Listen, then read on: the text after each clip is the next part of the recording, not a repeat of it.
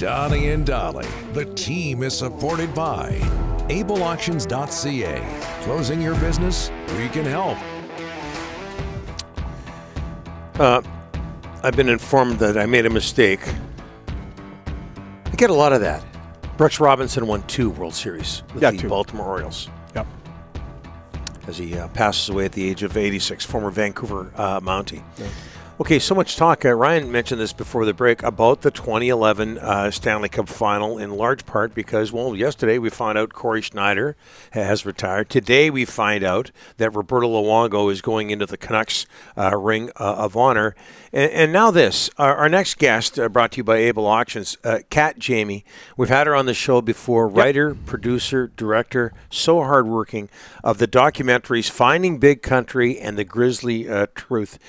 Her latest work, ESPN 30 for 30 documentary, I'm Just Here for the Riot, focusing on the madness, craziness, well documented, that broke out in Vancouver after Game 7 of the 2011 Stanley Cup Final. It screens at the Vancouver International Film Festival October 2nd and 8th, at the Vancouver Playhouse October 5th at the Old Park. Okay? Vancouver Film Festival, I'm Just Here for the Riot. And Kat joins us now, and she's done this in partnership with Asia Youngman. Kat, thanks for joining us again. How are you? I'm good. Thanks for having me again, Don and Rick. Hey, good. No problem. As sad, and you're from Vancouver, as sad and embarrassing as the 2011 Stanley Cup Riot was for your hometown, our hometown, did it not, just all that footage, Kat, did it not just scream for a documentary? Yeah, I mean, in 2011, I'll admit I became a Canucks fan. Obviously, I'm a basketball fan, but that series, I totally got swept up in the excitement of it all. And I was heartbroken when we lost, and even more heartbroken when I saw what was happening. I was at home watching everything unfold, trying to make sense of it all. Like, it really, it was so upsetting, and I just needed to understand why did we do this, how did this happen? And then of course afterwards, after the riot had ended, what happened online was also it wasn't the best feeling either. Obviously, this is known as the first smartphone riot. So when I met my co-director Asia Youngman in 2018, we both, talked about having, the idea of telling this story, because we had both felt that it kind of got swept under the rug and we actually hadn't discussed this, especially since it's happened twice in Vancouver.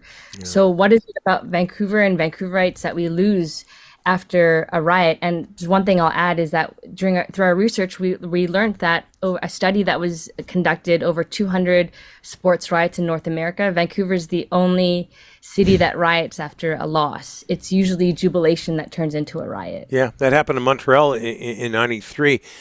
You mentioned social media there, Kat. What part did it play in this riot and the making of your film? I mean, so social media, you kind of have to remember what social media was like in 2011. So Facebook was fairly new. This is at a time when we were still posting albums, hundreds of photos to our albums. And so, a lot of people were kind of curious to see what would happen. I think that a riot was kind of a potential riot was on people's minds. So a lot of people came down there, not with the intention to riot, but with just, I'm going to check it out. I'm going to take some photos and I'm going to post it to Facebook. And then a lot of people obviously were involved in the riot and posted what they had done, not realizing that they had they were incriminating themselves. And so we were faced with this first instance of, social shaming, citizen surveillance. And these are, the film is about the mechanics of a riot, how the riot can unfold and why this riot unfolded, or potential reasons why the riot unfolded, but it also really delves into the social shaming that is even more prevalent today. We see the pictures of the 2011 riot as you were speaking there, Kat. Some of the people who got in trouble with the law, do you speak to them during the making of this film? Yes, we were able to chat with a handful of writers and who, kind of share their story of how they got involved, the repercussions they faced, you know, online and also, you know, within the justice system. And so, you know, Asia and I are very grateful to those who, you know, it's a very scary thing to do after all these years to come forward, you know, and to be brave enough to come on camera and talk about this really terrible event. Kat, when you started the documentary in 2018, a lot of broadcasters in Canada turned it down before in 2020 when you got to ESPN. They said yes. Why do you think broadcasters in Canada were turning this down? I mean, I would love to know that for sure. I'm not sure. Like, I'm not sure if it was because is it still too embarrassing for us to talk about? I mean, Asia and I felt like in 2011, I just graduated from film school. I brought my camera downtown because I wanted to make a film about this. I was like, this is one of the first times in my life where an international story is kind of happening in my own backyard. Like I was watching the news and like, you know, you could like hear the sirens and kind of see the smoke from downtown. And so I always knew that there was a great story, but no one wanted to touch it. And that's why when Asia and I met, we were like, okay, we think that this is, you know, now is the time to kind of revisit this story. And when we connected with ESPN, they told us that they were looking for like a social media. They've been wanting to do like sort of like a social media story.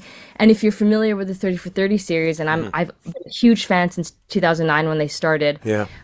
You know that it's not like these films aren't actually about. It's not really about sports. Like sports is like the entryway, into a bigger story. And so I knew, just being a fan of 30 for 30s, I was like, I know for sure, like, this is 100% their cup of tea. And, you know, thankfully it didn't, you know, we worked really hard on a pitch deck, but it didn't take long for them to come on board. So the Canucks are in the Stanley Cup Finals, Game 7 at home, hopefully in the near future. You talked to so many people during this. Are they going to have the mechanisms in place to make sure this doesn't happen again? I hope so. I mean, that's definitely one of the goals of this film, is to actually start this conversation, start the dialogue, to learn from our mistakes. You know, history does repeat itself. We saw it in 2011. And so hopefully the next time, you know, the Canucks make it to the playoffs, the Stanley Cup finals, we won't see this happening again, because you know, the goal is to learn from this and actually have a discussion. And so again, yeah, that was one of the main things that Asia and I wanted to do, and one of our main hopes for the film. And finally, Kat, what can you tell us about the title? I'm Just Here for the Riot. Where'd that come from? I'm Just Here for, yeah, you know what? It was, we actually had a title that we had been set on for a very long time, and we had to actually change it. And I actually have come to really love this title. I'm Just Here for the Riot. I think when you watch the film, you'll understand it's a very layered title, but most notably, it was a shirt. Someone actually got a shirt printed that said, "I'm just here for the riot," and wore it downtown. And one of our subjects has to do with this photo. I won't give it away here. Yep. You can have to come watch the film at VIF. But we just thought it was just such a very meaningful title, because, again, a lot of people said, I'm just going to go down I'm just here for the riot. I'm not going to riot. I'm just going to go watch. Like, I'm curious. I'm going to take some photos. And then by doing that, they either made it way more difficult for the VPD to do their job, because they just it was harder and it was way more congested. By them coming down to look at to take photos of the riot and the rioters, they gave people who were rioting an audience and potentially egged them on to do more harm. And then 3, some people, you'll learn in the film, some people who, were just there to observe ended up getting kind of swept up in things and did actually participate in the riot. And then, and there's another layer to the title, but I'll have to say that for when people go watch the film. But it's a title that my team and I have come to love. Screening at the Vancouver International Film Festival. So Finding Big Country, The Grisly Truth, and I'm Just Here for the Riot. When are you going to have your own film festival, Kat? Yeah. There's enough of a catalog there. Yeah. I'm pretty tired. I'll admit, I definitely need a break soon. You're the best. Thank you so much, Kat. Thanks for joining us again, and all the best. And also, Don's in this film as well. So What? check out Don. What's going on here? Why do you think Kat's on the show today? That's why you keep telling me, let's get her on, because you're in the movies all the time. It wouldn't matter. I'd have Kat. I'd have you it. on no matter what, Kat. Don't worry about it. Unbelievable. Okay, thanks so much, Kat. Thanks, Greg. Okay. All right. Bye. You're in this. Yeah, probably. You were in the Grizzly probably one, for too. about 10 seconds. I don't get any invites. No one asked me to go into movies. The funny thing might is be a about reason for that. the Grizzly Truth. Taylor says, yeah, I was interviewed, not a big deal, whatever. Then I watch it. I think they used you for about 10 and a half That's seconds. what I'm saying. That's it. I wasn't that good. Why I got the call for this one, too, I have no idea. You know what it is? We got to get an old guy who grew up in Vancouver to talk about this. I'm the token old Vancouver guy. You tell Kat to do a documentary on the 82 Canucks. Oh, my God. You tell her. And that's next, and I'll be in that one. Well, I love the 82 Canucks. That's my favorite team of all time. I'm just here for the Riot, again, screening October 2nd and 8th as part of the Vancouver International Film Festival. Those two screenings are at the Vancouver Playhouse October 5th at the park. Did you have a picture you wanted to show her? Ryan, get her up. Look at this. I thought the magnificent... Good guy. The camera guy, first, let's give him credit. Mm-hmm. And then let's give these two credit. I think he won. How do you, in the midst of a riot, how do you end up thinking, let's do this? It's fascinating. The pitcher, the camera guy, these two. Did they ever get interviewed? I don't know whose name it I is. bet you're fascinated by this photo. He won an award for that. Yeah. Were they from Australia? Yes. Yeah. No, the guy was. Both of them? Yeah. No, Donnie's right. The guy. So the guy was from Australia. The one on top's from Australia. He wasn't down under. Anyways, that's the best thing that came out of the riot, that picture right there. The camera guy, 10 out of 10. Good stuff. Good work. I don't know if you'd call it the best thing. Would it happen again, do you think? No, I don't. I just don't think. Unless they do away with alcohol. Yeah. Right? Completely. Okay, if you're going to invite Donnie, on a serious note. I'm not so sure it wouldn't happen again. Donnie, 155,000 people in the downtown core.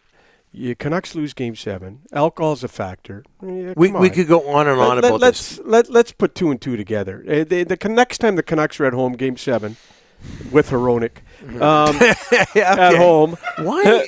Okay. Our Delaney's okay. Tyler Langley inbox is ripping you. They're ripping you about Hronek. But anyways, the next time, don't let 155,000 people into the downtown core, Don. You know what happened, too? I think people got the people in charge, and I don't want to knock the police because I'm pro-police, but part of it is that 2010 with the Olympic gold medal and that celebration was La La Land. Yeah. Nothing really happened. Yeah, they won.